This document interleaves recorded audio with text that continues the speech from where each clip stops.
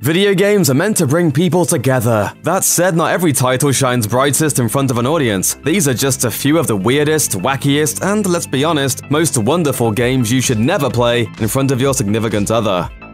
There are many games out there about spanking. There are fewer that are marketed as family-friendly and that are designed to be played in a public place. And as far as we know, there's only one that has a fully three-dimensional jeans-clad butt peripheral attached to it, along with a plastic hand that you're supposed to use to poke that plastic right between the cheeks. That game is Boong-Ga Boong-Ga, and if you want to play it, you'll need to travel to Japan. There, the game makes a little more sense, but just a little. Boong-Ga Boong-Ga is a digital recreation of a childhood prank in which little kids jetson finger guns at people's rears while shouting, "Concho!" It's still an odd product, however. When you fire up Boong-Ga Boong-Ga, you choose to torment one of 8 digital victims, who make faces while you play. None of them seem to particularly enjoy the experience.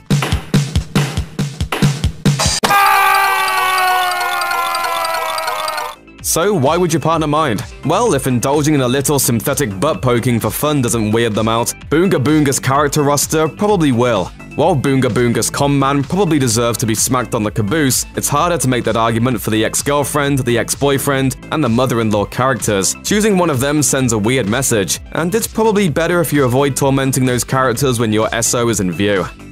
Emily is Away 2 is an interactive fiction story structured like a series of conversations on the late AOL Instant Messenger, so it's safe to say that Emily is Away 2 has a distinctively retro vibe. If you only catch a quick glimpse of the game, it also looks remarkably like you're just flirting with teenage hotties online. Napoleon, don't be jealous that I've been chatting online with babes all day. Sure, you might know that Evelyn and Emily, the 2 high school girls you'll befriend in Emily is Away 2, are really just collections of ones and zeros, but the game's interface is so convincing that it's easy to imagine passers-by getting the wrong idea. It'll get even worse if your SO likes to snoop. Emily is Away 2 starts as a nostalgia-tinged romance, but the game gradually makes it very, very hard to be a good person. At one point, you'll have to abandon at least one of the girls in the middle of a crisis. Those light-hearted conversations about music and movies end up being more than larks, and if you're not very careful and entirely honest, the girls will call you out on your bullpucky. That's better than the first game, which makes players complicit in an applied assault, but most Emily is Away 2 playthroughs still end with you being a grade A jerk. Cheating and an ice cold heart? Not a good look. Atlas's mature puzzler Catherine is an excellent underrated gem that sees his protagonist Vincent dealing with some very surreal, romantic problems. By day, he struggles to wrap his head around the demands of his increasingly marriage-minded girlfriend, Catherine with a K, who pokes and prods him about his commitment, or lack thereof. By night, he grows ram horns in his nightmares as he tries to escape gruesome monsters, at least when he's not fostering a salacious affair with another woman, the coincidentally named Catherine with a C. It's wacky, sensual, and frequently disturbing as hell, especially when Vincent's nightmares start reflecting the reluctant protagonist's sexual urges and regrets. That's how we end up with, well. What is it this time?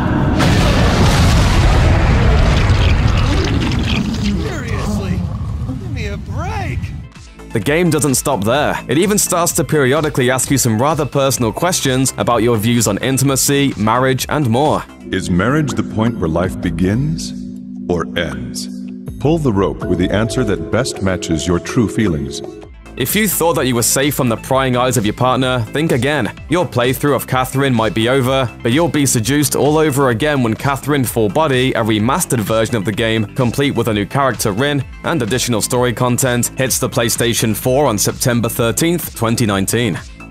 It's a tale as old as time. Boy meets girl, boy and girl fall in love, boy and girl mess around, girl gets pregnant, and then boy performs invasive surgery on her to get the baby out. But, you know, the fun kind of invasive surgery. In the real world, C-sections are a common medical procedure. They've saved many lives, but they're not exactly a good time. In the video game world, they are. As it turns out, there's an entire genre of mobile games out there, many of which look like they're targeted at children, that let you use your phone's touchscreen to perform C-sections on pregnant women. While some of these games are relatively harmless, like the one that extracts a baby via a magic wand, others are much more realistic and pretty damn unsettling. And it gets weirder. Oh boy does it get weirder. Have you ever dreamed of cutting open a hybrid dog-human and removing a cartoony puppy offspring? You can. What about performing a C-section on Elsa from Frozen? Sure, go for it. Look, there are plenty of fun games about performing surgery out there. Surgeon Simulator, Trauma Center, and 2 Point Hospital all fit the bill, but if your idea of a good time is cutting open pregnant women, maybe keep it to yourself. That's not sexy, it is terrifying.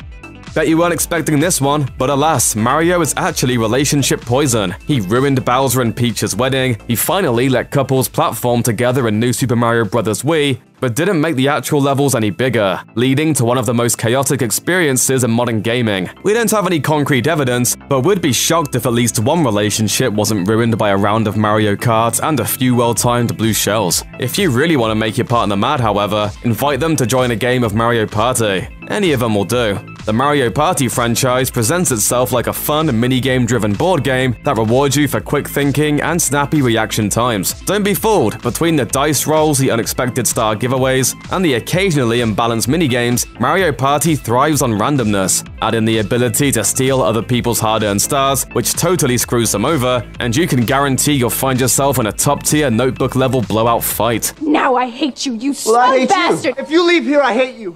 Have you ever paid any attention to anything that's been happening? I guess not. I think I must have misread all of those signals. I guess you did. In other words, if you and your partner are going to throw a party on the reg, make sure to invest in a comfortable couch. Chances are one of you is going to be sleeping there very, very often. In Shelter, you have one goal. You've got a litter of kids under your charge, and it's up to you to make sure they reach adulthood. Easy, right? Where's Jason? He was here a second ago. I bought him a balloon, I turned around and he just disappeared. Disappeared? What do you mean disappeared? Stay here. I'll go get him. I'll be right back.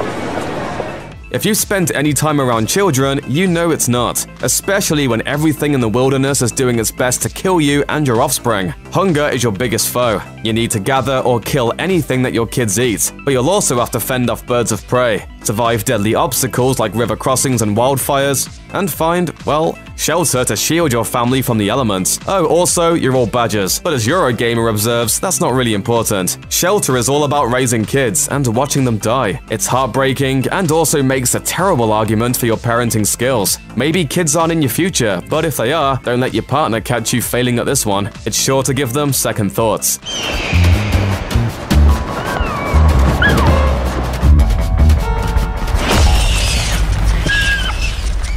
Check out one of our newest videos right here. Plus, even more SVG videos about your favorite stuff are coming soon. Subscribe to our YouTube channel and hit the bell so you don't miss a single one.